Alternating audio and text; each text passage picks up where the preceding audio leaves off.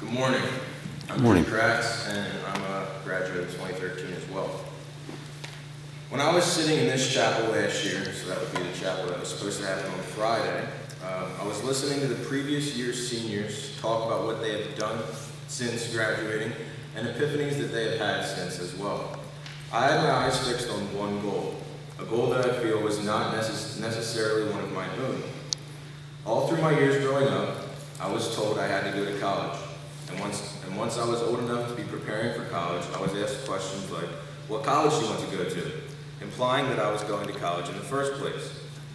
Luckily, I had a family of supporters both at home and at this school.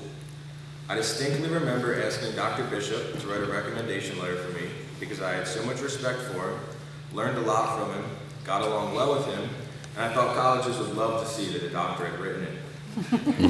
I had his support through the whole process. The first time that I saw God working in my decision for what was in my future was when I did not get accepted in an early decision to Lehigh University, a college that ranks right below Ivy League colleges. I could have gotten upset at the denial letter that I read, and part of me was upset, but senior experience had broadened my horizons.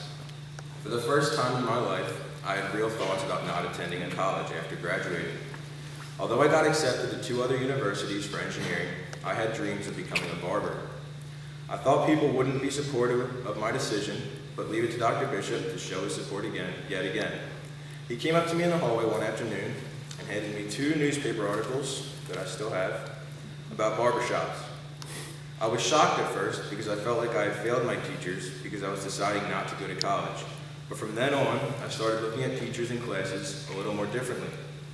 The teachers at Doc are not here just to get you ready for college, although that's how it may seem at times. They are here to prepare you for your future in general.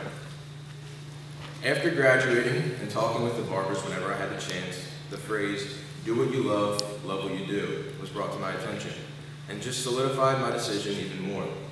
I love cutting hair, and I love being able to talk to people and make people happy. The owner of the shop and I have had many conversations long after the shop was closed for the night, and the one night we talked about being servants. He said that barbers are servants, but he did not have any negativity in his tone.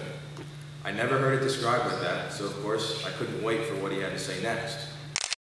Because I had no idea what he meant. But also because I didn't understand how a man could talk so positively about being a servant. I did some more thinking and research and came to the conclusion that what he was trying to say is that God is our Father, and serving people helps us know our place in His grand plan and encourages us to be more grateful for what we have. I am overjoyed with what I have been doing, the things I have been learning, and the people that I have met. I encourage everyone here to try new things, go outside of your comfort zone, and risk making a mistake. I am not at all saying not to go to college, but for those out there that have thoughts of maybe going against the grain, you are not alone. God has a plan for each and every one of you, but it is your job to find and discover what His plan is. Life wouldn't be any fun if someone made every decision for us. Just remember that. Now to wrap this thing up, I compiled a list of things I have learned since graduating. Number 1, men make appointments for the next 15 minutes.